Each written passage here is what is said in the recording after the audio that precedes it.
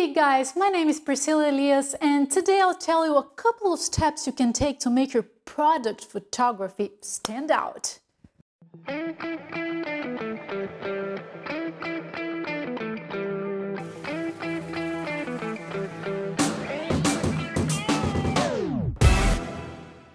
For the sake of this tutorial, today the star of my shots will be my backup camera, the Canon 80D. So we're going to shoot this together from scratch, from styling the shot to actually editing it. So come on and let's get this party started. The first thing I always do when it comes to product photography is to decide what I want to do from a photo. So I do some brainstorming about colors, positioning of the product, angle, possible props that can go with it, or in easy words, elements that can combine with it or that have something to do with it and that could help set the mood for my shot. And once I have an idea about all of that, if necessary, then I'll go to the shop. But before I buy anything, I always think if I don't have anything at home that I could use instead of buying something new, as I really don't like to accumulate things or buy things that I won't use later on. That way I can save money and help the environment at the same time. For this specific shot, for example, I decided not to buy anything. I don't want much in my shot. I just want some beautiful bokeh lights on the background and the camera itself. So that's about all I'm using. Some Christmas lights, the aperture light I already have, and the camera. I have two sets of lights I use for my photos, and the setup I'm using today was the first one I got before I even started thinking about doing YouTube videos. Back then I didn't have a continuous light. I didn't have strobes either, I still don't, but I had two speed lights I used for some of my portraits, but mostly for my weddings. And then I bought an umbrella. I bought the shallow white, size M from ProPhoto, and I bought it with a wide interior because I'll just get a softer light with a wide interior.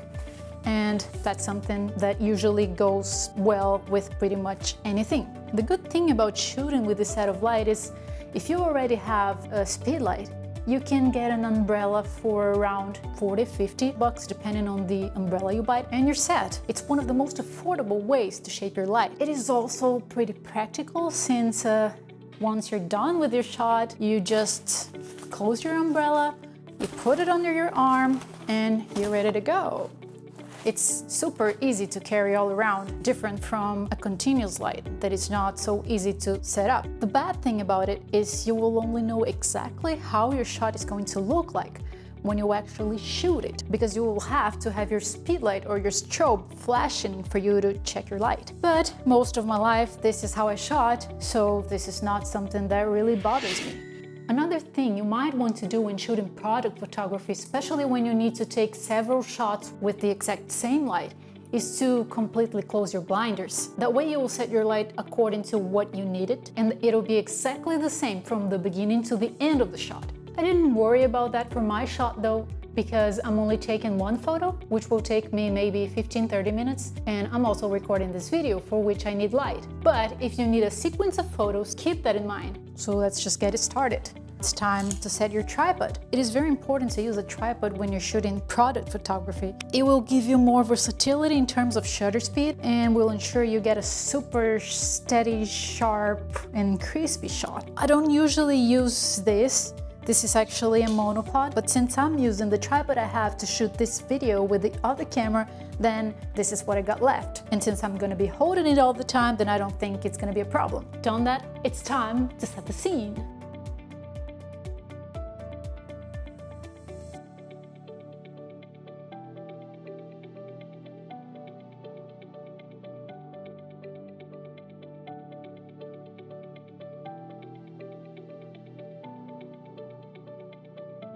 I don't think I'm gonna end up using this today, as I ended up choosing to go for the bokeh lights, but this is another very nice tip for anyone who wants to shoot product photography. You might not have nice backgrounds to use in your photos at your house or in your studio, and the best solution for that is go to Amazon and buy some backdrops like this. That way you can create fake surfaces to your photos. So you see this is like a wood one, and then on the other side you choose what it's gonna be. So it's like a stone, I don't know the name in English. So this is just one of them, but I bought a couple of them. I bought like a wooden one, like a dark one, then another dark one, and a colorful one. I think I spent about 80 euros in all of this, maybe even a little bit less. If you follow me on Instagram, you probably have seen a photo I've done with one of these. So if you don't, follow me now. And you still haven't seen all of this there, but you will eventually on the next couple of months. So no, I don't have all those beautiful backgrounds at my house, they're all fake. But I think if I hadn't told you, you would believe they were real. You can try to guess when you see them there. So yeah, this is a nice way to make your product photography look more professional. By now, you might already have chosen the lens you're going to use for this shot, but if you're not sure yet, this is the time to try it and see what you like best. For this shot, I'm going to use the 24-70 because I can really use it at 70mm and then go further from my subject and just get this beautiful bokeh back there. So let's just do it. I'm shooting it in live view, so every time I touch my screen, at the same time I'm actually choosing the point of focus to my photo, I'm also pressing the shutter button. The delay you see on the video is happening because usually when I shoot product photography, I have the built-in 2-second timer activated, and the reason for that is because when the shot is actually taken, I'm not touching the camera, and that way I avoid any possible small movement I might have when taking the photo. Depending on your shutter speed, the movement might make your picture seem a little bit less sharp, and you will want your picture just as sharp and crispy as possible. So I strongly recommend you do the same.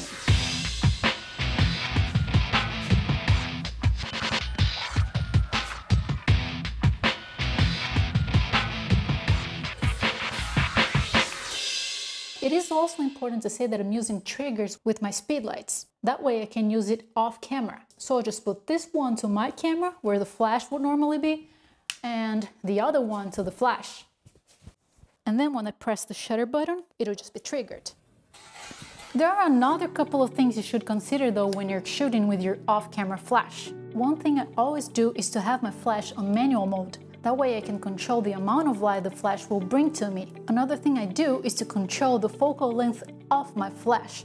So if I'm shooting with a 24-70mm lens, for example, then I can choose my flash to be at 24mm or at 70mm. So the light will be 24mm, which will be more spread, or it'll be more focused on the product. So then, for instance, I'll choose the 70mm. So you just have to try a couple of things and see what works best for your shot. And still, when you shoot product photography, don't expect to have your photo ready straight from the camera. I mean, of course, that would be perfect, and of course you can do that, but you can always work with your photo in post-production. So don't worry if you don't have everything right. I mean, maybe you don't have 2 lights, maybe you just have one, maybe you don't have something else to make it colorful. Well, you can just work with what you have, and then you can just do 1, 2, 3, 4 shots without moving the tripod, and then you can just fix that in post-production. And I'll show that to you in a minute. Maybe you don't have a colorful light, but maybe you have 2 speed lights. And if you have 2 speed lights, you can just get a gel to one of them or to both of them, depending on what you're gonna do. And then you place it in front of the flash and you'll have a colorful light. This one, for example, I just bought it on Amazon. So I can just stick it to my flash, you see? And then it's pink. But then here, I have all different kinds of gels. So I can just choose the color I want. When I'm taking photos for product photography, I tend to look at each small portion of the photo to see if I like the light in all of them. Most of the time I end up setting my light in 2 or 3 different directions, and I also end up shooting in 2 or 3 different apertures. So I have a couple of options that will allow me to improve the shot when editing it. The main reason why I do that is because I don't have a monitor. Then I might be surprised when I open the photos and maybe see that a small part of it is out of focus or the entire photo is out of focus. So I play safe and take a lot of photos. Sounds kind of hard? So let's make it easy. Come on.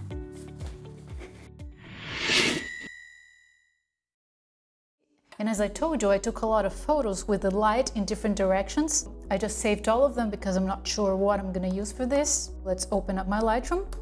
As you will see, I took some photos from the front of the camera with no lens, some with the lens, with the pink light set in different directions. But the one I'm really sticking up to, which I really like, are these ones. I really like the ones from the side. This is the photo I decided to go with. My first idea was to use 1 or 2 shots with the pink light, but I ended up liking the one with no light at all. I just thought it was cleaner and straight to the point. Plus, we already have the bokeh lights back there, so I started editing it, and in the end I started thinking it was a little bit too much. So here's what we'll do. Let's take this to Photoshop. The first thing I'll do is to make a copy of my layer. That way, if I mess it up, I still have the original layer at the back. So to make a new copy of the layer, I'll just hit Command J. Okay, here it is. And now the main thing I want to do in Photoshop are the major corrections. I want to make that black cable from the bokeh lights disappear. And it could be much easier if I had some lights with a white cable, but as I told you earlier, I didn't want to end up buying something else that I wouldn't end up using later. So I decided to just do the changes I needed in post. It is important to know that this will make you work some more though, or maybe a lot more. Plus, not always you'll be able to do everything you had in mind, so it'll be safer if you just have everything right for the photo. So now we'll go to Filter, Noise, Medium, and then I'll set the radius really high, so I'll pretty much vanish the cable from the background along with some shadows I have in my wall. I think at around 190 is good enough.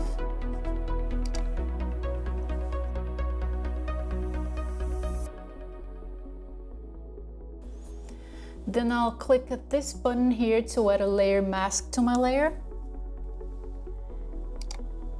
And now I'll show you why I do that. If I select the brush tool over here and set it to black, once I paint over my image, I'll hide the blur effect I just created for the layer.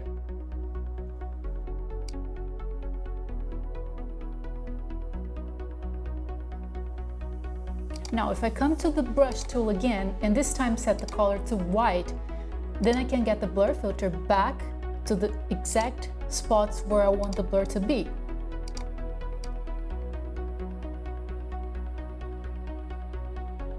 You see? So I'll just paint it white all over the cable and to some parts of the wall. So I'll get rid of this black cable and shadows. And if I do something wrong, if I paint a part that I shouldn't have painted, then I just set the brush to black again, paint over the part I want to look like the original version, and then it's done. Then I can set the brush to white again and finish what I was doing.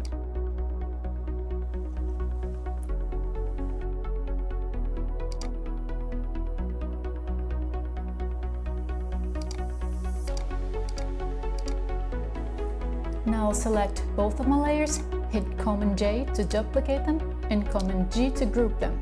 So now I have a third layer with all the adjustments I did, keeping both the initial layers I had under and also the new layer. And then for the tip of the umbrella showing here, what I'll do is I'll get rid of it with the clone stem tool. So I'll select the clone stem, hold Option, and select the part of the photo I want the umbrella to look like, and then paint over the umbrella. Now I'll do the same with the box here. This looks good. Select all layers, Command J for new layers, Command G to group them all into a new one. Then I'll select the rectangular marquee tool, and what I'll do to this layer is to edit this box. I just think it's a little bit too big compared to the camera and it ends up bringing too much attention to it, so I'll just make it smaller. I'll copy and paste the frontal part of the box. So it created a new layer with this new part of the box, and now I'll place it where I want it to be, like this. Then I'll create a new layer mask like we did to the first layer. Select the brush tool with the black color to it, just like we did before, and paint over the areas that I want to hide from this layer.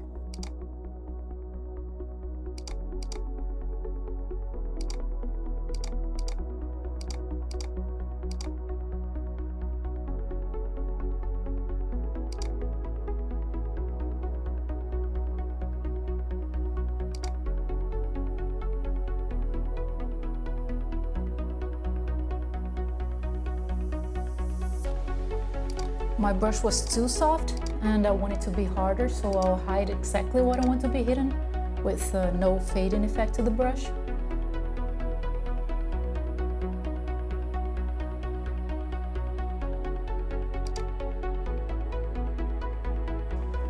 Now I'll hide the corners so I see where they start exactly.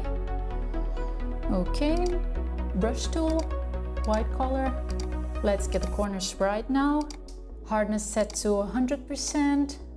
Let's make the size of the brush smaller. Now let's make a careful selection. Too hard. Let's make it a little bit softer. Okay, looks more natural now. And then I just work on it until it looks good. Then I realized that when I added the blur to the background to get rid of the cable, I ended up losing sharpness to the edge of some of the bokeh lights. So I'll fix that now with the clone stamp tool by cloning some of the good corners to replace the bad ones. Okay, with that fixed, I'll create some more bokeh lights to my photo. I think in the end we just got too little, so I'll just multiplicate in Photoshop by clone stamping different ones to different spots, like this.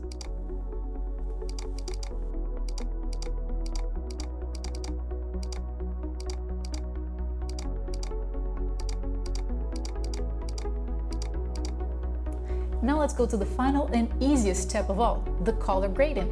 I always use Lightroom to do that because I think it's just so much faster to do it there, but if you're used to Photoshop, you can always use that as well. So I'll open up my Lightroom.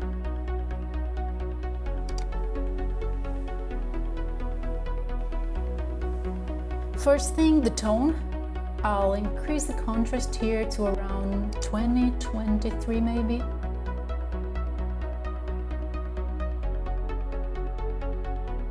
Bring down my highlights a little, bring up my shadows a little, bring down the blacks, bring the clarity up, maybe the texture, no, just the clarity, to around 15, 16 is good.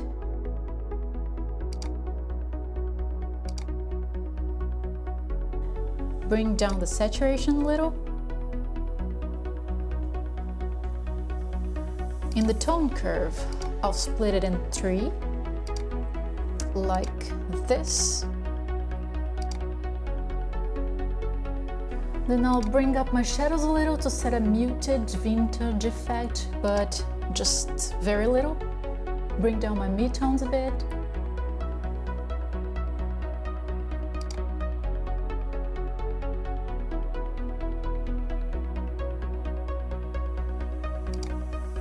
The highlights, they're good.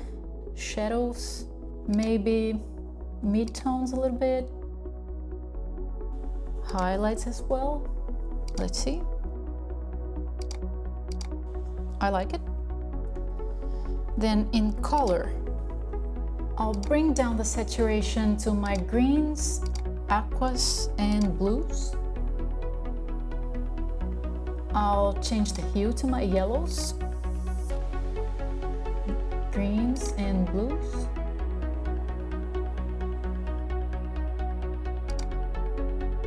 This looks good to me. Mess with the tone curve a bit more. And in split toning, I'll add a little bit of warmth to my highlights. No, I like it in 0. I'll add a little bit of blues to my shadows, maybe around 9%. This is good enough.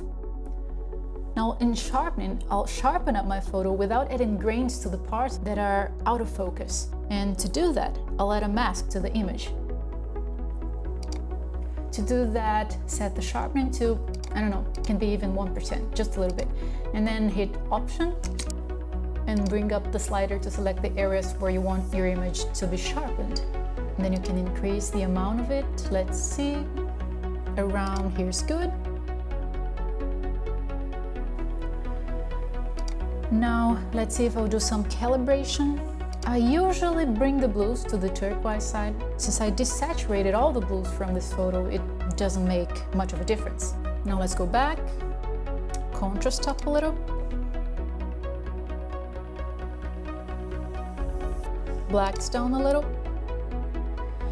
mute my blacks a little bit more with the curve tone. Let's see, before and after. Now I'll crop it. And this is the final image.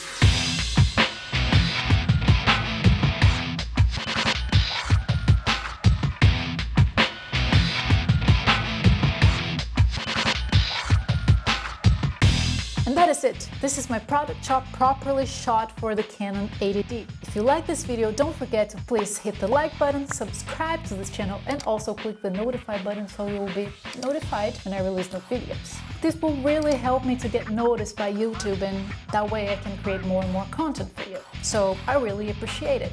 I hope you like this video. I hope it helps you to do some amazing product photos out there. And let me know if there are any other tips you want to know about product photography. I would really like to help you out, so please let me know. Well, I'll see you in the next video. Ciao!